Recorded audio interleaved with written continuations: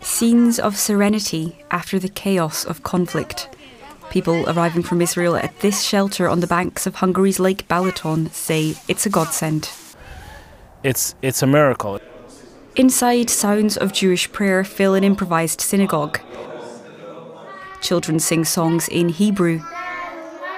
And kitchen staff cook kosher food for 200 residents.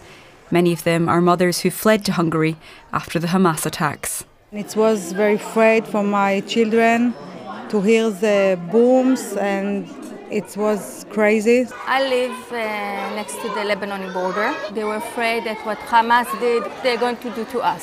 So we were evacuated.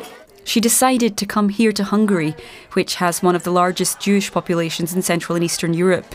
Locals transformed this once abandoned resort into a refugee centre after Russia's war began last year. For some of the new residents, seeking refuge is nothing new. Mendel Moskovitz escaped eastern Ukraine with his family last year and found a new home in southern Israel, only to find himself faced with war on his doorstep once again last month, a feeling all too familiar. Throughout history, Jews have been evacuated, Jews have been expelled from their home countries many times over. And unfortunately, there's a famous saying that history repeats itself. We would love to believe that the world is a better place than it used to be. But unfortunately, we are seeing a big rise in anti-Semitism right now all over the world.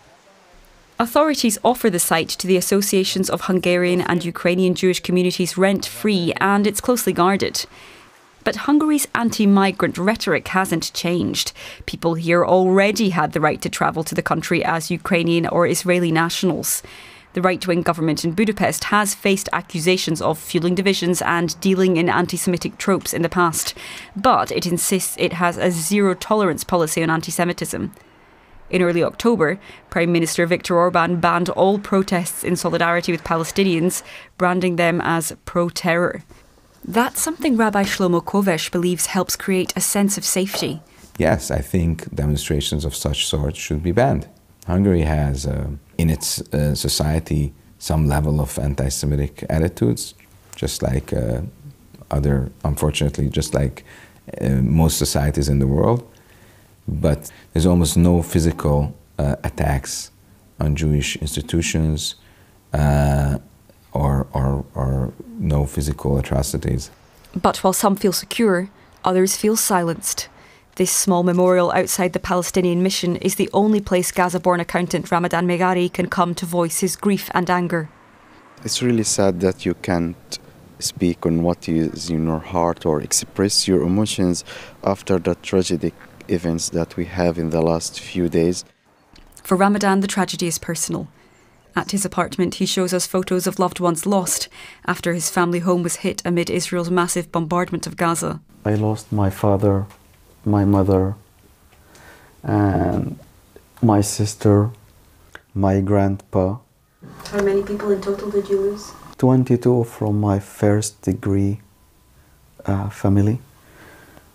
Yeah, it's really sad to see the pictures and to know that you were not gonna see them in reality more. With the humanitarian catastrophe in Gaza growing more dire daily, Ramadan has reconciled himself to just one hope. Just to continue the life with the remaining of what I have. Not to have bigger loss. Back at Lake Balaton, residents turn to faith when division and suffering make it hard to see any way ahead. We hope and pray every day that this war will end. People don't want this war. People want to live in peace, have families, have friends. At the lakeside, the fog of war feels a million miles away. With their future uncertain, Mendel knows his family is lucky to have found refuge here for now, because for so many more, safety is still out of reach.